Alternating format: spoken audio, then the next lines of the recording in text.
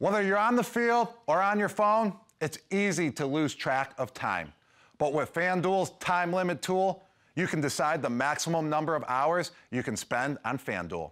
Once you set a time limit for the amount of time you want to spend on the FanDuel site and apps on a single day, you will only be able to log in to your FanDuel account for the number of hours you specify, and will be blocked from logging in once you have reached that limit. To set a time limit, just click on the yellow Set Time Limit button and select the number of hours you want as your limit. And remember, you can decrease or increase your existing limit by selecting a new number of hours. To learn more about FanDuel's responsible gaming tools, head over to fanduel.com/playwell or click the link in this post.